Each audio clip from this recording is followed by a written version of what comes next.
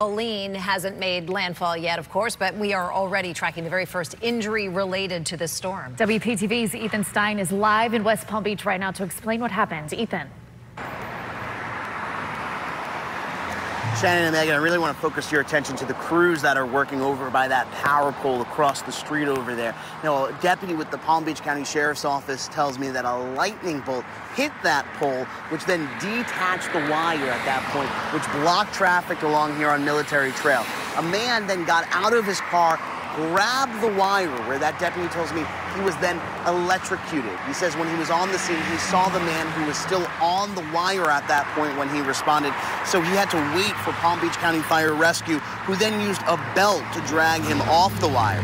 Mika Stahl saw the scene. She says she heard a loud boom, then her hair salon lost power. She's hoping the man is okay, but she also says that she had to work quickly to get a power source for her customers inside.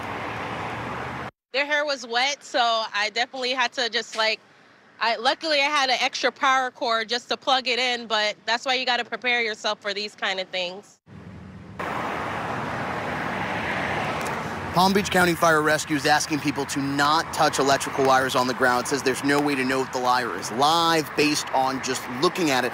They're also asking people to stay away if you see an electric wire on the ground because the electricity can move through the ground. Now, this sidewalk that I was standing off, it was blocked off for quite some time. It's now reopened. This was actually where they had the wire up, but most of it's been cleaned up and power is being restored to the area.